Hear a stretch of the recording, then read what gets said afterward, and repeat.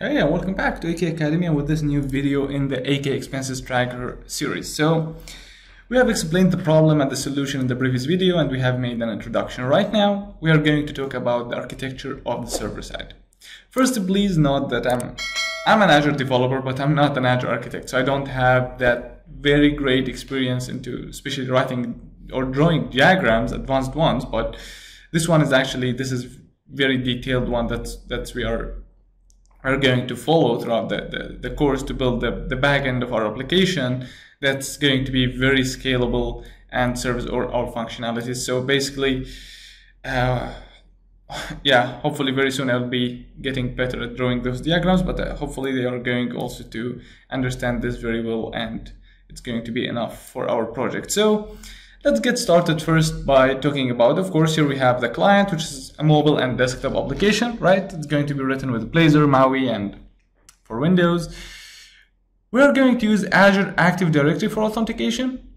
So basically, I think maybe you have familiar, I already done a video about that on how to set this up. So basically, then right now, if we go to this part, which is the back end of our application, as you can see, we are not using an ASP.NET Core Web API, but we are using a set of Azure functions, and all those functions are basically wrapped behind an Azure API Management, which is basically going to serve as an API gateway. So basically the client will send requests to this API gateway, which in turn like manage the requests and send them to the right functions. So the function that we are going to have over here, which is, we are going to have a one function application. Let's keep those for now and let's just focusing into this one. As you can see, the first part of the application is that you need to manage the wallets, like your bank account or your PayPal or your any kind of wallet that actually contains money. We don't care about the details, like what is the number of this one and stuff like that, but we care about that you own a bank account or two bank accounts or three and a PayPal account that contains balance. So basically here we have a put wallet. Put is either inserting or it's updating an existing wallet. This is the first function and it is an HTTP trigger, like it will be triggered using an HTTP request. Delete wallet, the same as self-descriptive, and list wallets where we retrieve the list of wallets for that user. The second thing is that I will come to those functions, but we have delete a transaction and list the transactions of the user for like list the transactions of today, the transactions of the last week or the last month or the last year, it depends. And I mean by transactions, it's an income or an expense. It depends. Like they are going to be a single transaction, but it has a type, income or outcome or expense.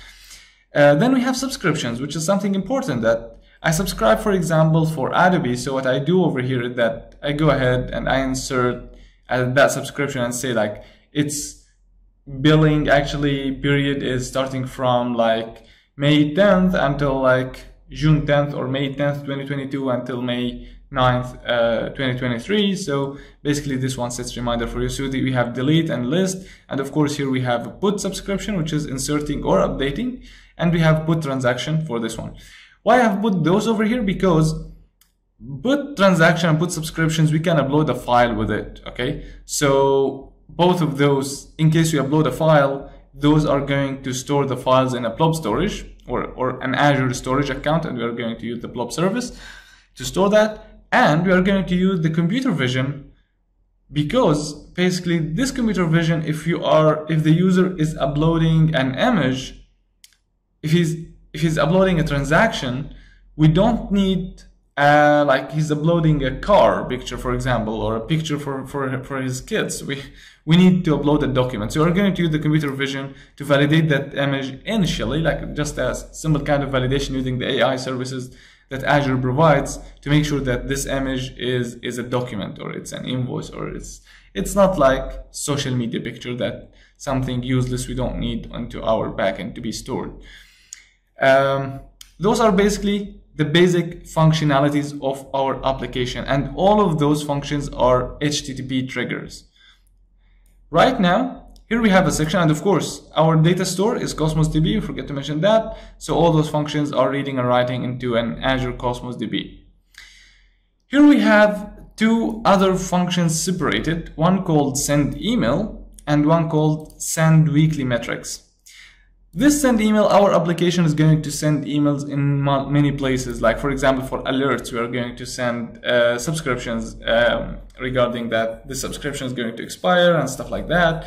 And we have send email. So this one is going to use a service called send inflow, which is basically an API to send marketing emails or transaction emails.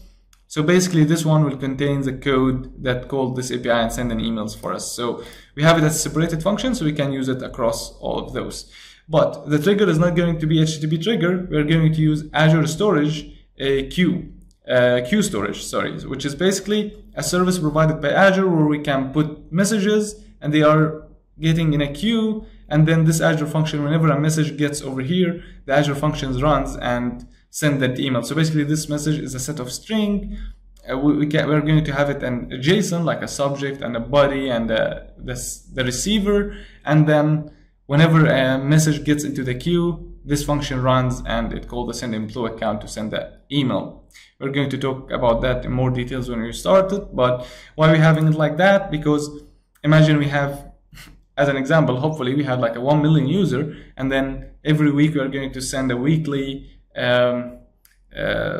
brief about what happened in the week, or how was your expenses, how you were expensing during the previous week. So basically, then we send a 1 million message. We don't need to make a 1 million call for this one, but what we do is basically we put a 1 million message in a queue, and then this one actually starting to pull messages one by one and runs, and then Azure using his powerful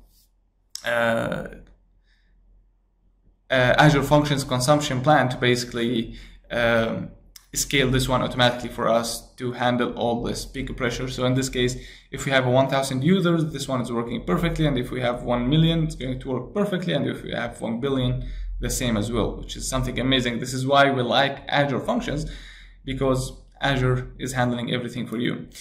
The other function that we have is send weekly metrics, and it's basically based on a timer trigger. The trigger is a timer. So it's going to run, for example, every Sunday evening at the end of the week.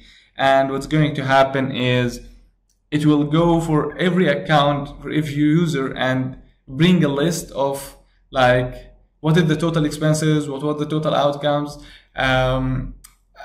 or incomes, and how you can compare that to the previous week. So we send the user an email every single week at the end of the week to tell him or her about how you are doing this week, basically. So this is a function that runs from time to time, which is perfect. And of course, all those functions are secured by the Azure Active Directory B2C. So we send the token and then we validate it through the B2C. You're going to see how we're going to do that. Here, thank you so much for your suggestions that I've seen in the comments. It was amazing from the first video. That's something very important, that what if we want to make this application, like we want to have some paid features, for example, or how we can integrate that. For my app, I don't have this kind of plans, but it's a good idea to show how we can do that. So basically, we're going to use the payments provider called Stripe, which is somehow the best in the world. They have an insane SDK. It's super powerful, super easy to use.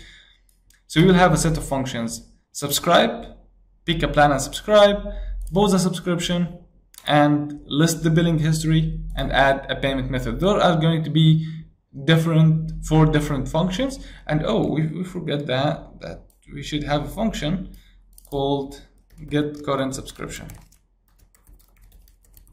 Okay, that's good. So right now we use this one to know what is the kind of the subscription that this user has, and if he's under a free trial or no.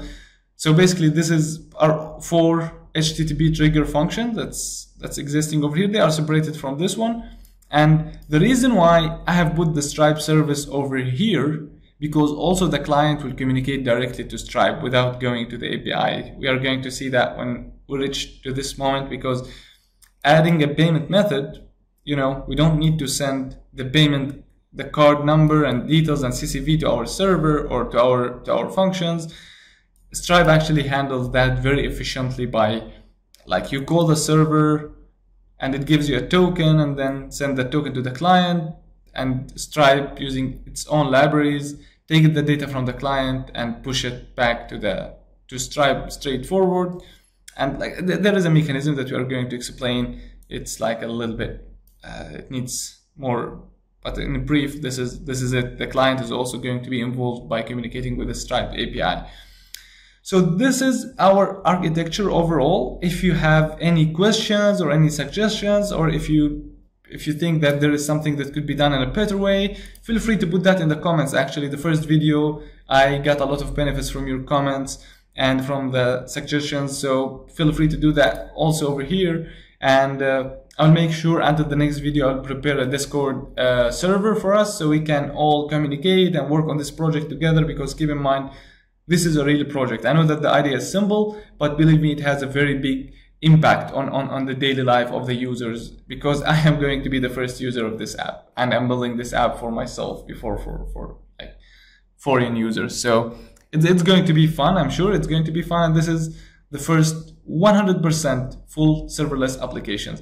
This is not everything. A lot of other stuff that could be done, especially after we having a bunch amount of data, we can add some AI and some features like that, and functions to train models and predictions, and we can add some Power BI, and yeah, the future is big. So let's get started, let's get something done, and then we can see. So hopefully we are going to enjoy that together. So if you didn't subscribe to the channel, if you haven't subscribed to the channel yet, please make sure to do so. So we know that you are interested in this stuff, and that's actually giving me a set of motivation to keep going. So thank you so much, everyone, and let's see you in the next video where we're going to set up our development environment.